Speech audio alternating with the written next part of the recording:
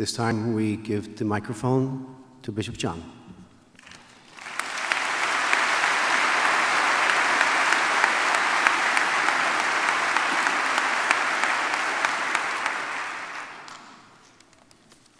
I want to make sure I get the last word, so I'm going to do the last blessing.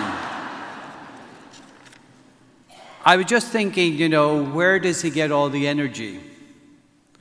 And the words came FPL.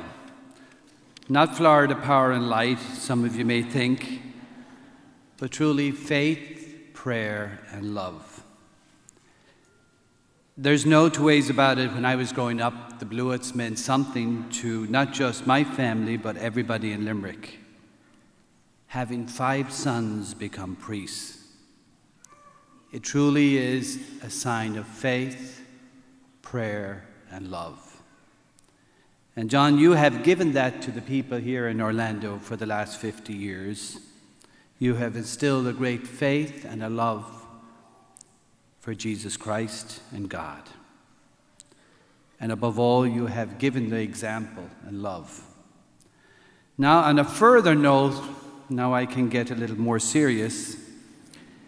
You know, everybody wanted to get something about you, and I decided to look up all the archives in the diocese.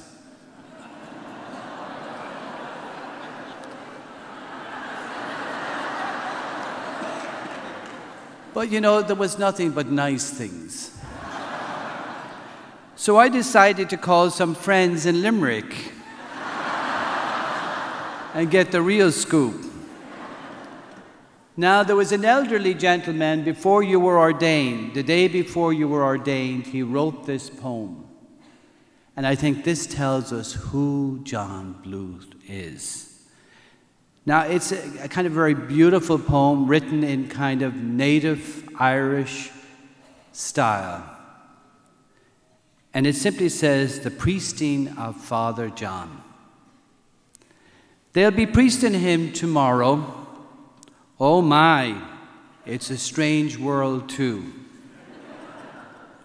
For I mind the rascal that he was, and the things he used to do.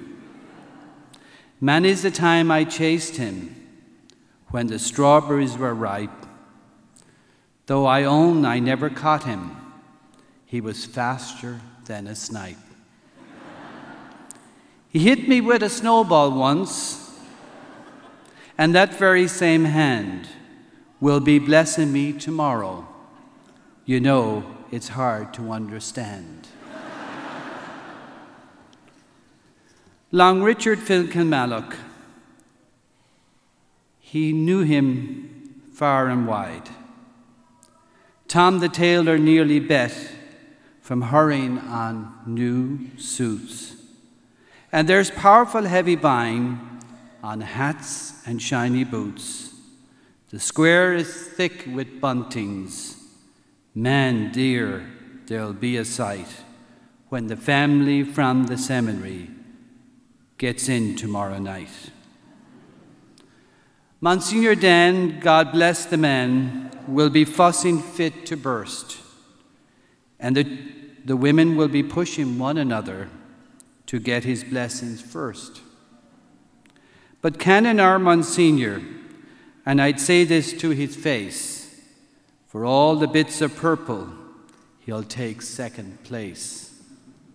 Sure, even if the bishop came, and he did, with that big mitre on, he wouldn't get the welcome that we'll give to our Father John.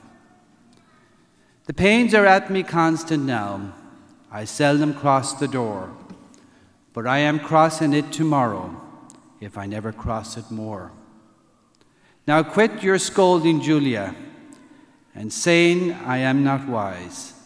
Sure, the sight of him will ease my heart and gladden my old eyes. It won't be easy bending. I know the old knees will hurt, but I'll get down there in front of him in all the mud and dirt. And if I get a chance at all, I will whisper in his ear. Oh, I'll do it nice and easy, so that no one else will hear.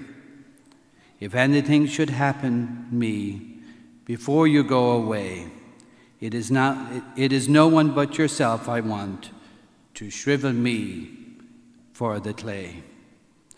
Monsignor mightn't like it, for he is still hale and strong, and I'm sure if he anointed me, he wouldn't do it wrong. But still I feel more contented if the hand that helped me go was that hand that threw the snowball many years ago.